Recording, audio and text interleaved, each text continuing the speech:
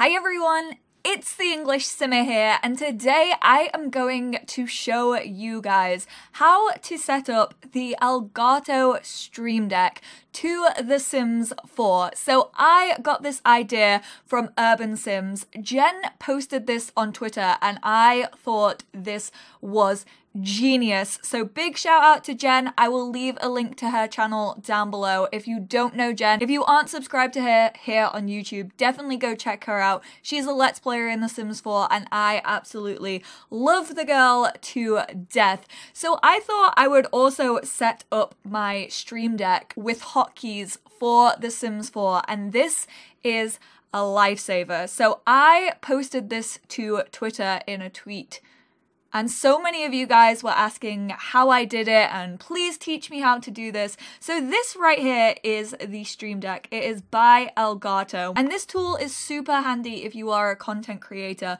of any form. It's basically an unlimited amount of macro keys, which is so helpful for any program. I know it's called the Stream Deck, so obviously it's super useful if you are a streamer, but there are so many other things that you can do with this handy little tool. So I'm going to walk you through how to set up a Sims 4 profile to use it for hotkeys and anything you may use in the game. As you can see, this is currently the profile that I have. I am definitely going to expand on it. This was just the one that I sort of started on. I also have some things down here for when I'm streaming The Sims 4, so we aren't going to go into those. But these are the ones that I use for The Sims 4 when the game is running. So how do we get this set up, you say? First of all, you have to create a new profile. So head down here to edit profiles, and then we are going to hit this little plus and add a new profile. I'm going to rename this one to Sims Test. There we go, and we're going to select it, and then you need to connect this profile to a specific application. To do so, you have to find the Sims 4 exe folder. So if we go to other right here, this will open up your files, and basically mine's already on here as I set it up very recently, but you are going to have to find the sims4.exe file. To do this super easily, if you type in ts4.exe, you should be able to find it super simply. I am going to use the 64-bit version, and then I'm going to hit open. Obviously, I am just doing this as a test, so there is a warning that says there are multiple profiles using the application The Sims 4. This profile won't be executed, but I am merely showing you guys how to set this up. So once you've got it connected to the application, you have to come up here to your profiles, select the profile that you just created, and you will be welcomed by Elgato's setup on how to work the Stream Deck. You can just delete that.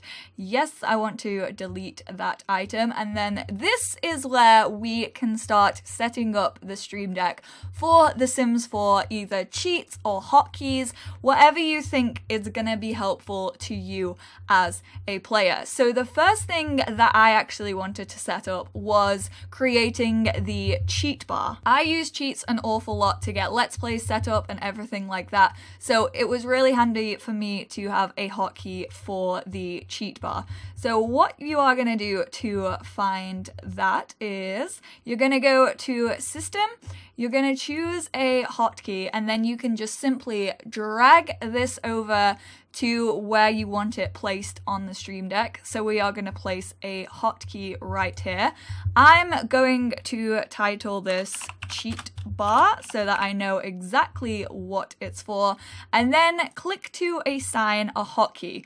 Obviously, in The Sims 4, you bring up the cheat bar by hitting Control-Shift-C. So that is going to be the hotkey. Whenever I tap this button and The Sims 4 is running, the cheat bar will appear at the top of the game where it usually does. You will need to set this up if you want to use cheats. You need to set it up as a hotkey or else your cheats won't have anywhere to go. So you still do need the cheat bar in the game, and the hotkey is the easiest way to set this up.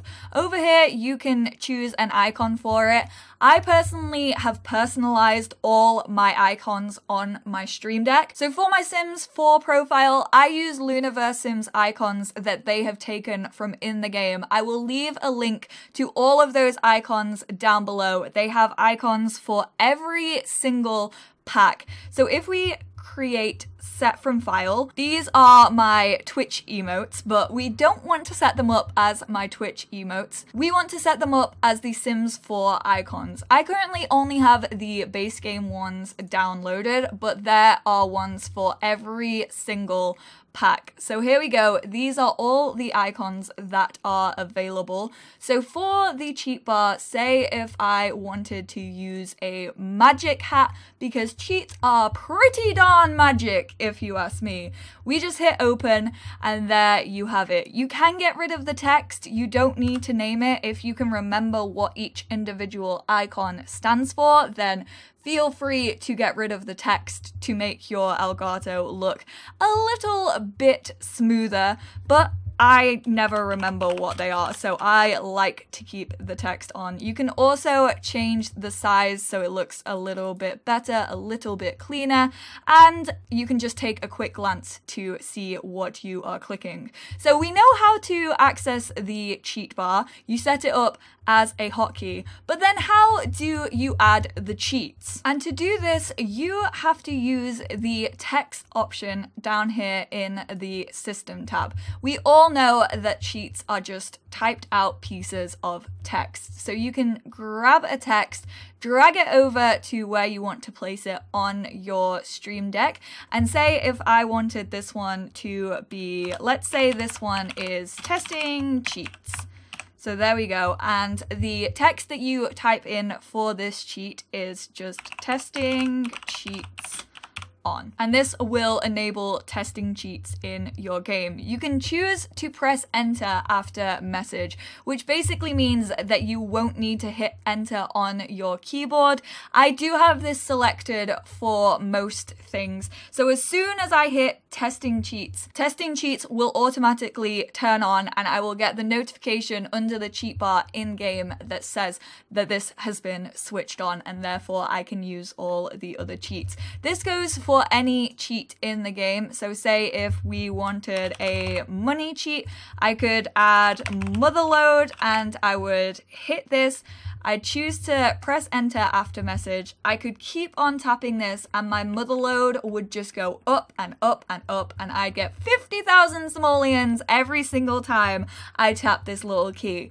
It's a great feature if you don't want your Sims to work hard for their moolah. So just to give you guys an idea of what I actually have set up at the minute, obviously I have my cheat bar, I have testing cheats on, motherload, I have a reset sim, so the sim that I currently have selected will get reset.